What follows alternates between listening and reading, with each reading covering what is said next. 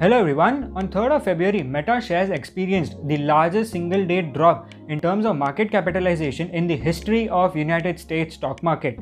And on the other hand, the news channels were exploding, internet was filled with this news, and Meta shares fell roughly around 25%, which is nearly about $230 billion investors' money wiped off. So how big is this wipe?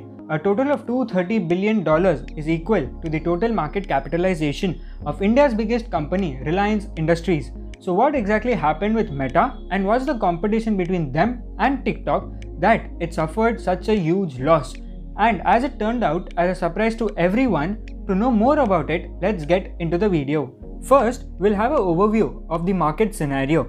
As we all know that the tech bubble in the market is there for past few months, which dragged multiple tech stocks down. If you look at the graph of some tech companies from December 1st, 2021 to February 3rd, 2022, in Amazon, we see a fall of nearly 18%, and in Netflix, we see a sharp fall of 34%. On the other hand, in the Indian stocks like Zomato around 36%, Nykaa around 26%, and Paytm around 42%. So is there an opportunity to buy these kind of stocks at the dip? Well, that will be a completely different topic to discuss. So in this, is it the first time that a company lost ocean full of money in the market capitalization in a single trading day? Well, the answer is yes. The main reason in the fall of Meta shares was because of fall of MAU, monthly active users. Analysts and investors expected 1.95 billion daily active users on Facebook in Q4 of 2021, but it reported only 1.93 billion, due to which the share fell drastically. The fall of MAU is the first time in the history of Facebook because of its competitor TikTok. If you look at the yearly active users of TikTok, it has skyrocketed within 4 years from 271 million in 2018 to a billion active users in the end of 2021. And if you look at the quarterly active users for Facebook in 2021, first 3 quarters were giving good sign to the investor, but the 4th quarter was expected to be 1.95 billion rather than being 1.92. This fall of active users in Meta is because of the algorithm of both of these apps have.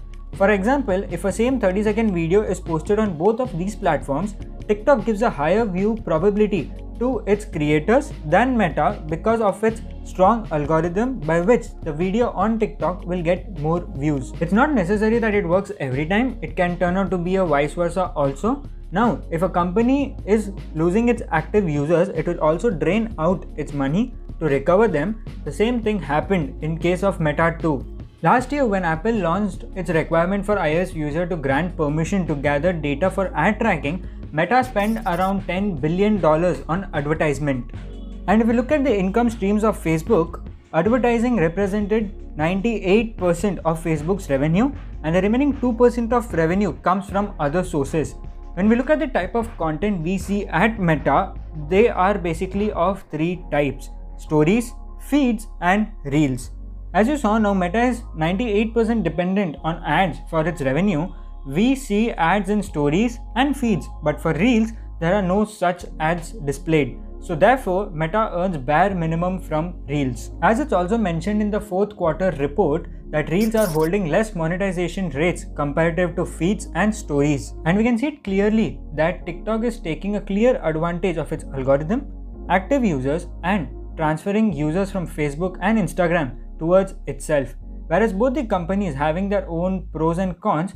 So how will Meta tackle this problem against TikTok will be a fascinating thing to watch. What's your opinion on this? Let me know in the comment section below. Till then, I'll see you in the next one. Bye bye.